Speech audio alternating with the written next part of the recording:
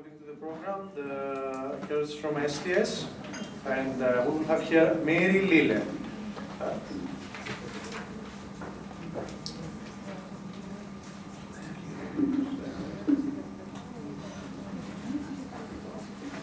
Hello.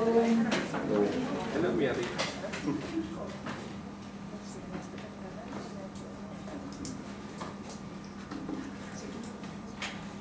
So, hello from Estonia. I'm Mary, I'm from Tallinn, and I'm from International Youth Association ESTYES. And I thought that I say also some words about our organization. So, we have worked already 20 years, and we started in 1991, and with the purpose to promote the youth and cultural exchanges. And we work mainly with youth from age of 16 to 26. But of course we have projects for older ones also. And about our activities, we organize work camps in Estonia and we send Estonian volunteers to abroad. So this year we have around 43 work camps in Estonia, and we also participate in the EVS program and sending, hosting and coordinating organization. And we send and host around 25-30 volunteers. And we send also people to youth exchanges, but we don't organize youth exchanges in Estonia ourselves. And of course we take part in the international conferences, seminars, trainings in abroad, and organize those also in Estonia. So we take part of these conferences like we are right now here. And I will continue then with our good examples. And I will talk about one project that was in Lindakivi Kindergarten, and the name was to make Lindakivi Kindergarten more beautiful and happier place.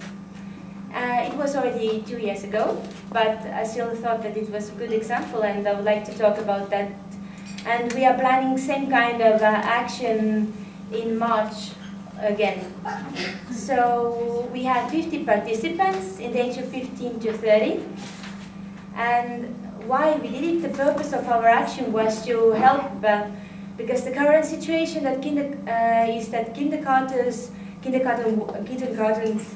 were and are till now underfinanced. And because of this reason, we thought to make the charity action in one of the kindergartens, what was in bad conditions. And we chose it in the area where most Russian minorities are living, in capital of Tallinn. So our aim was to assure for children and kindergarten teachers a nice and safety work and study environment.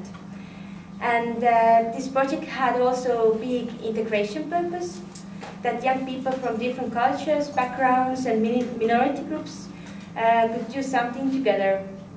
So our participants were, like I said, Estonians, Russian minorities, and also we had some European volunteer service volunteers to have this international team.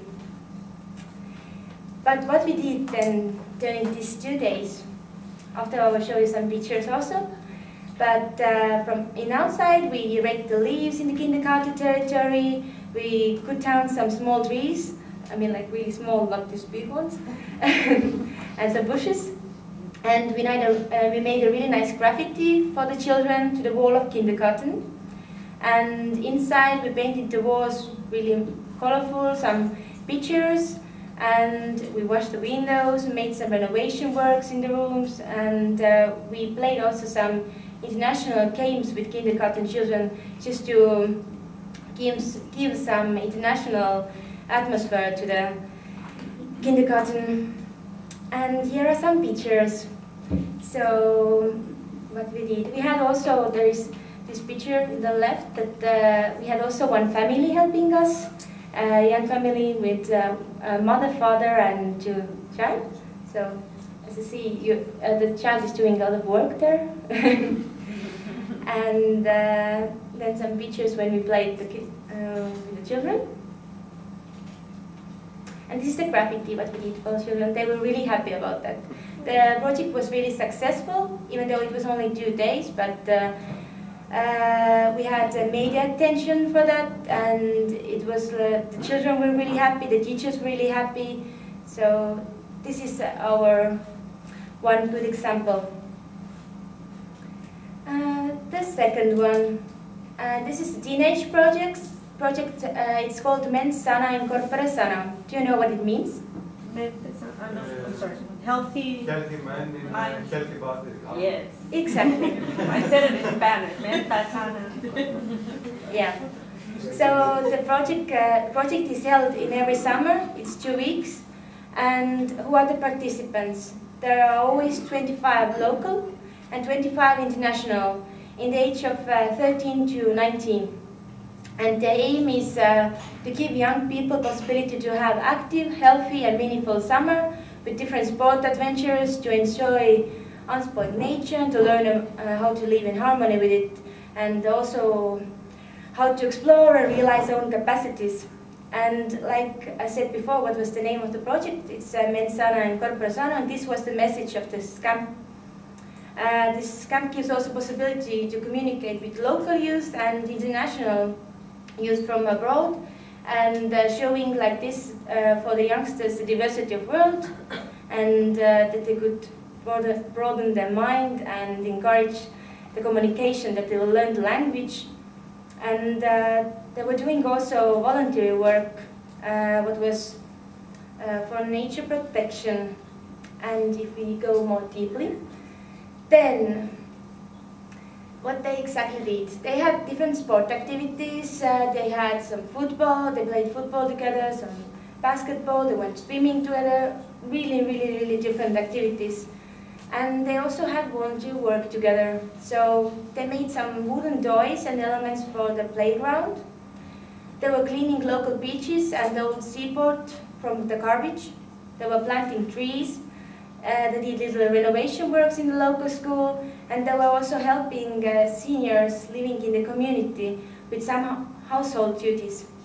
And this project is also, I think, it's already like 5 years going on, and it's going to be also this year, and has been also quite successful.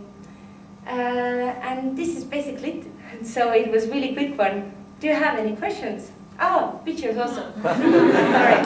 So here you can see what they were doing when they are doing these wooden toys.